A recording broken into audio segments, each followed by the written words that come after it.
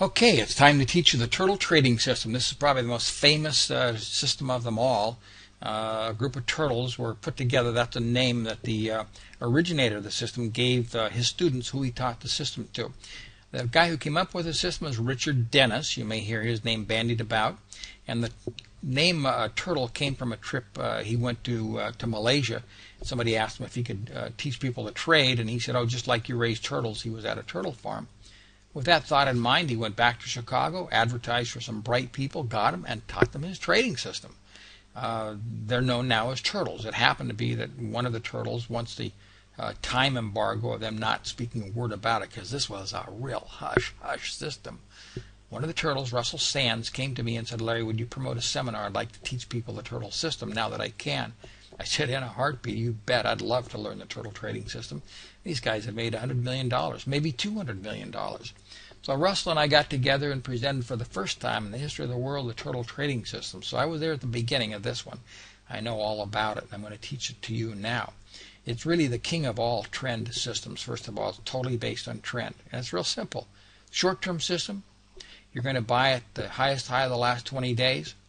You're going to sell at the lowest low of the last 20 days. That's it.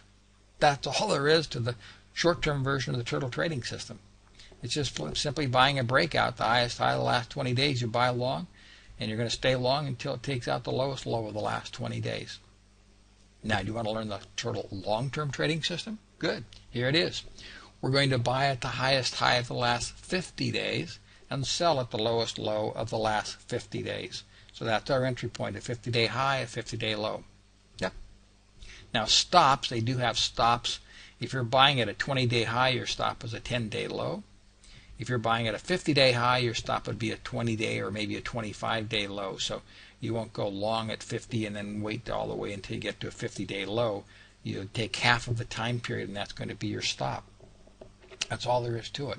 Oh, they do use some money management, and you should probably go to one of Russell's seminars, and you'll learn more about how he applies it and some twists he's made into it to improve it. But they do believe, and this is where they made their money, is you've got to be in a wide variety or basket of commodities. You can't be in just one commodity with this because it might go back and forth and chop all over the place. So their bet basically is if you're in enough markets, well, one of those markets is going to have an up move. That's their bet. And hopefully they'll get a couple of those markets and they'll make a lot of money.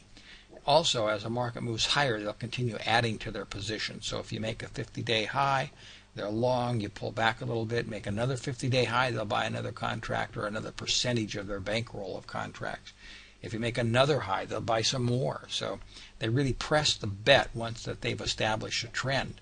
It's a trend-following system. You have to be in a lot of commodities. It probably takes, I think, maybe Russell can teach you a little bit different way of doing it. I think it takes maybe $250,000 to be well diversified. So you're in a lot of markets, hoping that one of them will catch a trend move in the marketplace. This is not something you can apply to just one individual marketplace. Well, that's it. That's the turtle trading system. Of course, the question is now, can I make it a little bit better? Yep, I think I sure can. I'm going to call it mock turtle or turtle soup, because there's another way we can use it, because you're a lot smarter than a turtle. You know about setup markets, and a setup market doesn't need a stupid 50-day breakout high to get you long.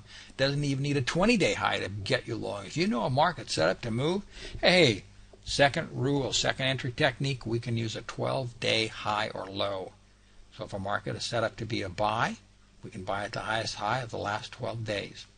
If a market is set up to be sold short, we can enter at the lowest low of the last 12 days. That's our trend reversal.